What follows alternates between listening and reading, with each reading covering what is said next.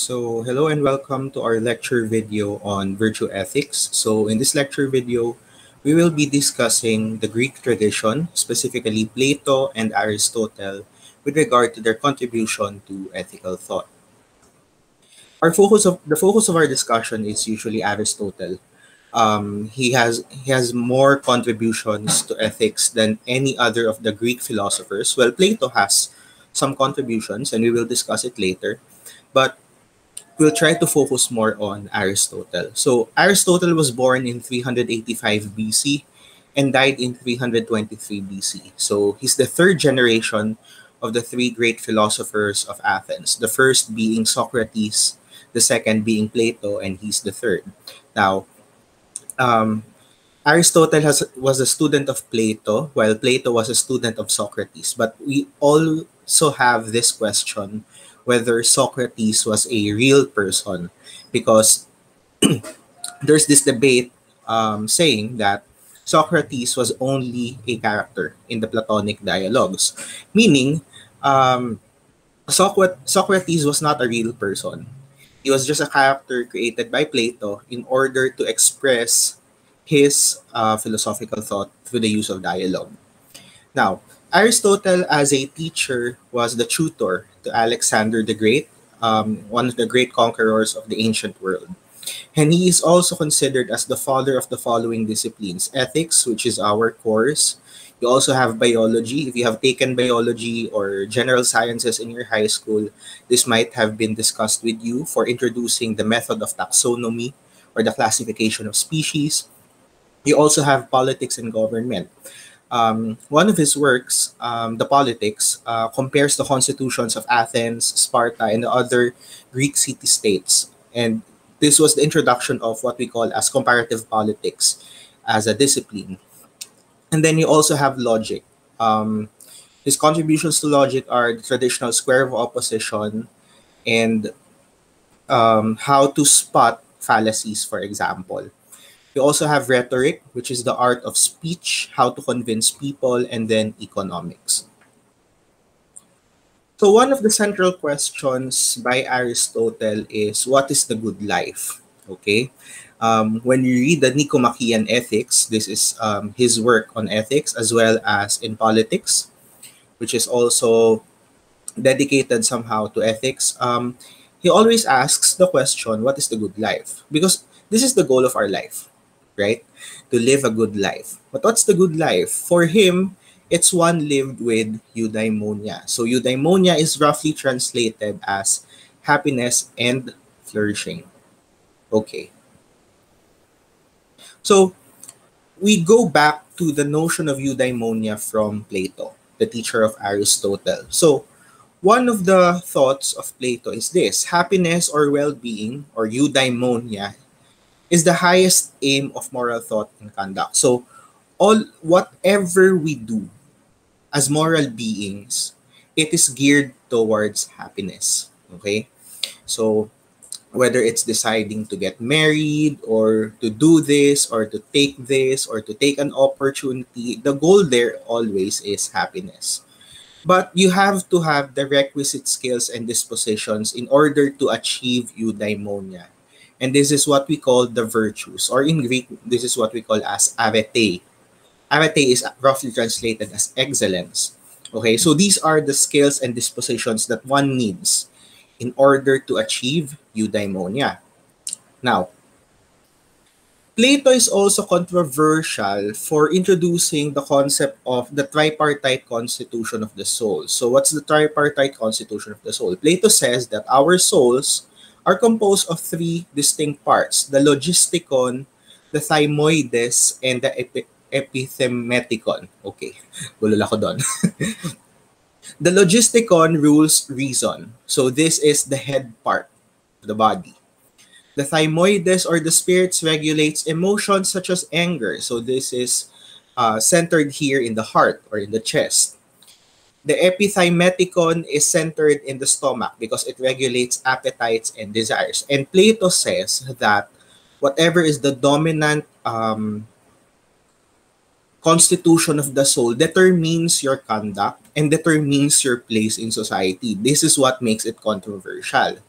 Now, those whose logisticon is predominant or reason are destined to serve the state as rulers. That's why Plato has this idea that only philosophers should be kings. Philosophers meaning wise men or learned men because their logic, their reason is predominant. The second one is that those whose thymoides are predominant or the emotions such as anger and temper should become soldiers because you don't need weak warriors, right? You need to have brave warriors in order to have a successful defense of your city. And then those whose epithemeticon are predominant should be merchants and laborers. The desire to sell, for example, the desire to produce more goods or to do more services. Okay? This is also connected with the appetite. So, this is one of the controversies of Plato because whatever is predominant in your soul would determine your place in society. And this is also how he defends Athenian slavery. So one of the quotes here from the dialogue Gorgias says, nature herself intimates that it is just for the better to have more than the worse, the more powerful than the weaker. And in many ways, she shows among men as well as among animals, and indeed among whole cities and races, that justice consists in the superior ruling over and having more than the inferior. So Plato says that um, in society, there are certain people who are naturally weaker. Okay? They might not be blessed with intelligence, the logisticon. They might not be fortunate to be brave enough to defend their country, so they're not fit to be soldiers. And they do not have the desire to produce things, for example. So this makes them slaves. Okay? So it is not so much a choice, it's more of a disposition of the soul. So those who tend, for example, towards menial work or manual labor. Ito yung tinatawag nating manual labor, di ba? They tend to be slaves. And you might ask, what is the predominant aspect of the soul? For Plato, he says that the soul is half developed for them. Okay?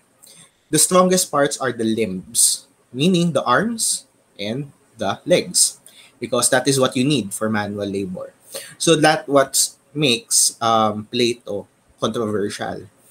But remember, class, that slavery was a social institution at the time. Okay? But of course, we might look at it from a historical perspective. Okay? So don't cancel Plato or Aristotle for this one.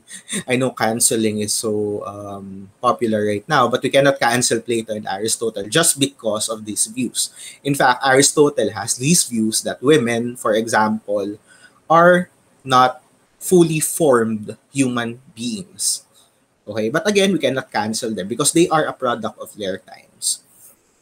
Okay, so let's go back to eudaimonia. So Aristotle has an extensive discussion of what eudaimonia is. So for him, happiness or eudaimonia is the ultimate end or goal of humans. Because of all the goals in life, well, this is true, happiness is the only one which is self-sufficient. Meaning, when you are happy, you are contented, it makes your life complete.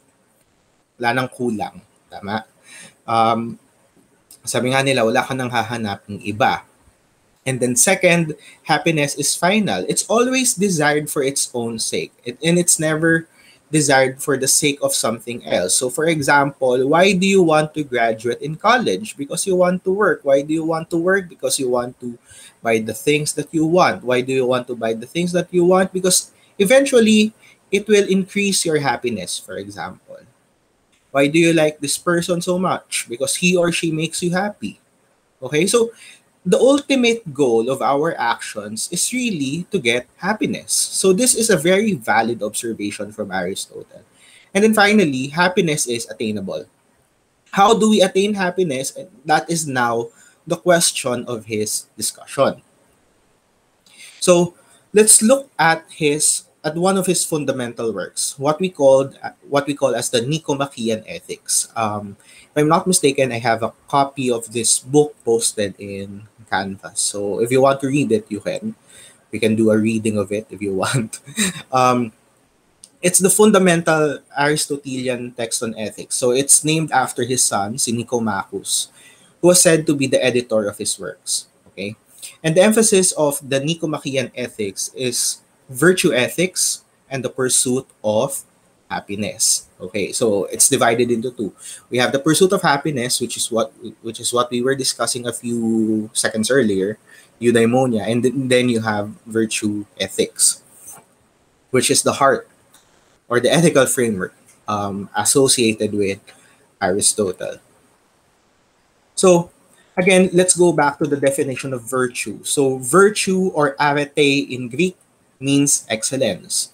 So, according to the Stanford Encyclopedia of Philosophy, it's an excellent trait of character. It's a disposition well entrenched in its possessor, meaning all of us possess it. All of us possess it. The question is, how do we develop it? Okay? So this is how Aristotle answers now the question of the relationship between virtue, disposition, and the achievement of eudaimonia. Okay. And then we also classify virtue as either moral virtues, which is practical and relational, meaning you have to, in order to become virtuous on this side, you have to practice it with another person, or intellectual virtues, which requires the use of reason. Intellectual virtues meaning you can develop it by yourself. But for moral virtues, you have to develop it with another person through practice. So, how do we acquire virtue? Okay. So Aristotle answers this question by saying that we acquire virtue by habituation. Okay. Like I said earlier, it's a constant practice. Okay. It's a constant practice.